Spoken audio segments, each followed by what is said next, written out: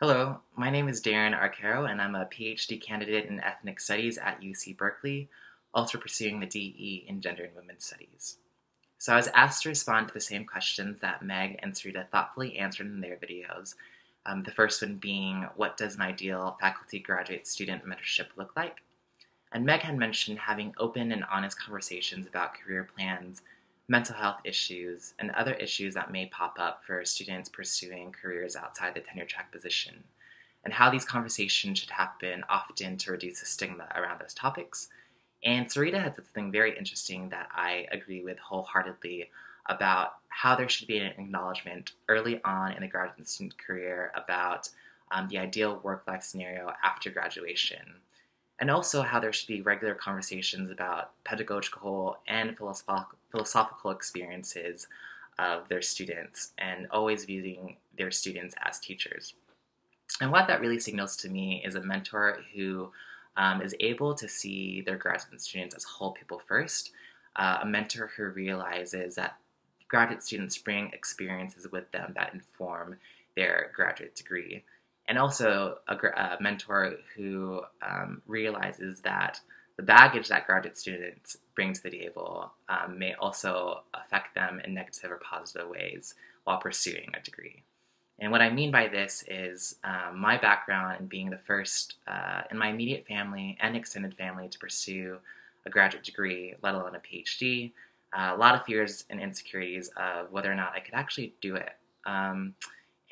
Knowing that imposter syndrome was something I experienced on a daily basis my first 2 years, and it's something that I still experience on the regular now, is important to have a mentor who can listen to those experiences with an open heart rather than with judgment, and help you move through them rather than get stuck in having to do that emotional labor by yourself. That doesn't mean that your mentor should be your therapist as well, but they should also be able to listen to you and hold those insecurities and help you move through them. Your mentor should also be somebody who gives you a level of transparency of things that happen on the faculty level within your department and within your university setting. I think oftentimes graduate students feel slated when they hear about news that affects them negatively, when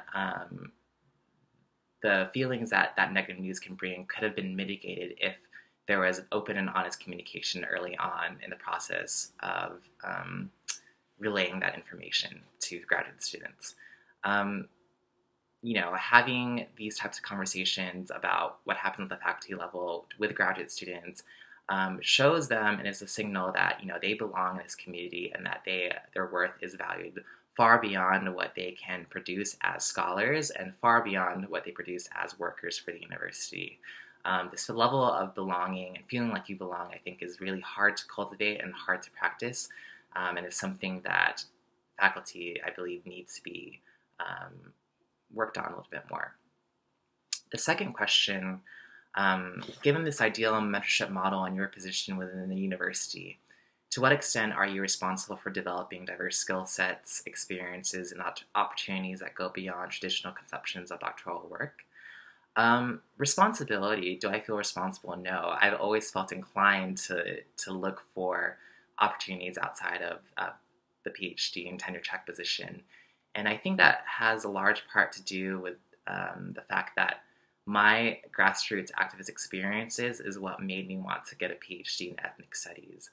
And a lot of the students that get funneled into this department or in this field are students whose academic work is informed highly by the work that they've done on the ground level. So for me, it always became natural to develop those skill sets. So, for example, my second year, when writing my master's exam, I also pursued a position with a nonprofit in the Bay Area to write a report on LGBT movements in the South, focusing on queer people of color. What was really neat about that experience is that what I was doing research in the nonprofit space also informed my PhD research on queer people of color in the South, and also queer people of color within religious movements. So that was really exciting. I think it's really important to make sure that whenever you are developing skill sets that make you,